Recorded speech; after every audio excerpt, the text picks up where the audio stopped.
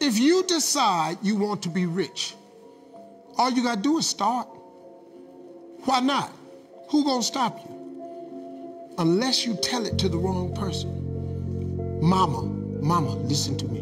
I'm going to be rich. Anybody rich in this family? Go in there and sit down somewhere. Get yourself a good job. Oh, mama, you must be right. No, mama could be wrong. Because what you have in your imagination, God didn't show it to your mama. I'm sorry. He showed it to you. Listen to me. If y'all don't do nothing else, write everything you imagine down. Write it all down. Pray about it and watch what happens.